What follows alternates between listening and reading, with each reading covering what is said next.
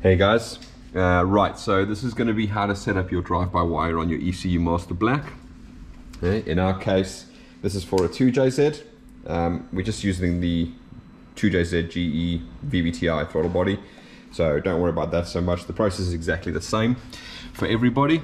So effectively, I've done the whole video. I've set up the inputs and outputs correctly. So if you want to go back and have a look at that, I'm just going to use the GoPro camera now to go through all of this. Hopefully it comes up relatively clear once it's rendered. So what I've done so far is I've created a tab called drive-by-wire, and I've got the important things open. So I've got all the drive-by-wire parameters. I've got the idle parameters, so I can set it as drive-by-wire. Okay. I've got the TPS sensor set up because, as I said in the other one, obviously the TPS input is actually the pedal position sensor. In this tuning table, I've got TPS percentage and voltage, so I can confirm those figures and put them in. So to start off with, the first thing I normally do is we look at the voltage at 0%, so I know the pedal is completely not pressed. So that's showing 0.39 volts. So you'll see in here, I don't even know if it's going to come up here, but I'm going to change that to 0.39 volts. Okay, that just matches up with what we've got over there. Okay, then I'm going to go to, obviously that's your minimum voltage, this is your maximum voltage. Okay, so what I'm going to do now is I'm going to open my pedal to full, and you can see there 3.69 volts. So just to double check on here, but it is already 3.69 volts, so that's absolutely fine.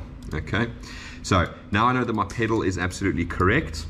Obviously we're happy with the wiring, so we know the throttle motor and everything is connected as it should be. These particular drive-by wires have a clutch, so make sure that that's got power and ground to activate the clutch. Okay, and obviously we're going to go through here, so we have enabled the drive-by wire. Okay, and effectively ECUmaster has made it really nice and easy, and all you're going to do is going to go up to tools, and you're going to go down to right at the bottom. It says drive-by-wire calibration tool.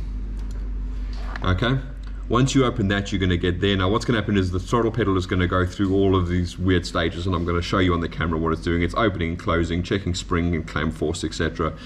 But all you do now is you hit start, and you'll see it starts up, checking motor direction. If I come over here, you can actually see the throttle blade itself is going through a whole bunch of motions. It's fully closing, fully opening. It does PID tuning as well at the end, so it basically takes care of everything for you. So you'll see it just goes through the whole process over here. I do hope this comes out clearer when it's rendered. But yeah, so all we do now is we physically wait. So what I'm going to do is I'm just going to pause the video a second while we're waiting, and I'll come back in a second. Okay, we're back again. So it's now finished its setup. You'll see it has actually tuned the PID as well. So that's effectively how you set up your drive-by-wire. So once we've done that, we can go on exit. Now, one thing that's caught me out in the past when I was first doing this is when you're looking at the drive-by-wire setup, what you'll notice is if you come down to the menu here, and you go to the drive-by-wire setup there, you've got all your parameters which you've got open here, but right at the bottom here, you've got characteristics 1, characteristics 2. Okay, so this is basically what you can have is obviously like a switchable throttle pedal. Now, sometimes as default, especially if you use a base map that hasn't got drive-by-wire on, these values are all 0. So that means no matter how much you press the pedal, the ECU is never going to know to actually open the throttle. It's going to assume that whether the TPS is at 0% or 100%, the throttle should always be 0. So just keep that in mind. And obviously the reason you have 2 characteristics is so effectively you can have 2 throttle maps. Okay, so you see this one is kind of like a default, so you see it's all 0. So if I had this map, this throttle map activated, it's not going to do anything. It's not going to open the throttle because it's all on 0. Okay, so basically what you can do here is, I'll just close these down. So again, just make sure. Now that one, just as a default, I've just literally made it linear. That's not how drive-by-wire works. So once you get it to tuning, they can set your drive-by-wire throttle to be more realistic. So you'd want like a less of an opening down at the bottom and sort of have like a sort of gradual curve going up to the top. That'll make it more realistic. You don't really want it to be absolutely, you know, 1-to-1 the whole way across there. Okay, Right, so that's basically how you set up the drive-by-wire. It literally is as simple as that.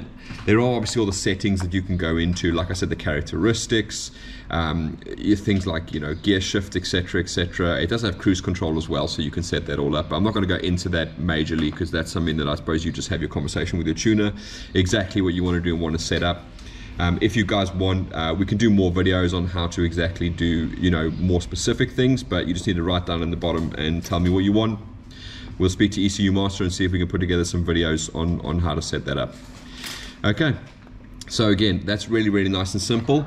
I'll do a separate video on idle control because it's a little bit to understand, and what I'll do is I'll go back to the computer for that and we'll get that all set up. So for now, that's how you set up your drive-by-wire.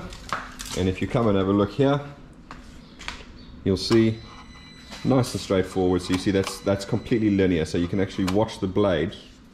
If I can get out this, as I'm moving the throttle, you'll see the blade is moving exactly the same time. That's because it's 1-to-1, which is not ideal. If you're driving with that, you'll know about it straight away. But anyway, thanks for watching. We'll crack on with some other ones. And like I said, if you've got any other questions or anything specifically about ECUmaster you want us to do, fire us a question below in the comments, or send us a message on our Facebook page. All right, thank you very much. Bye-bye.